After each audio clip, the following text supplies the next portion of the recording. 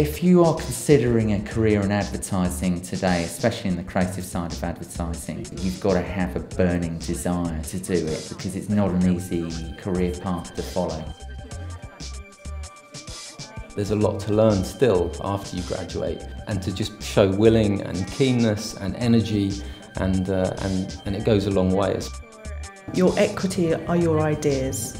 Get a book, take pictures, document and keep all your ideas.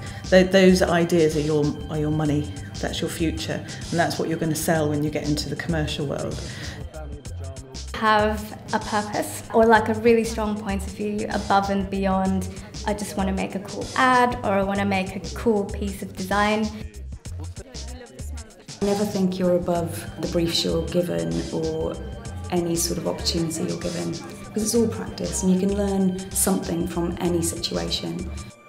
Be a normal human being, be polite, turn up on time, be friendly, do some good work, show it to the people you admire. Just doing the work and getting it out there. It doesn't cost that much to do an idea. Create the work yourself and somebody will pick it up. Be very persistent, and you need to keep going. It's as simple as that. Try and see people, see what they say, think about what they've said, revise your book, go back again. I mean, you just got to have that belief, and you will get there in the end. The break will come.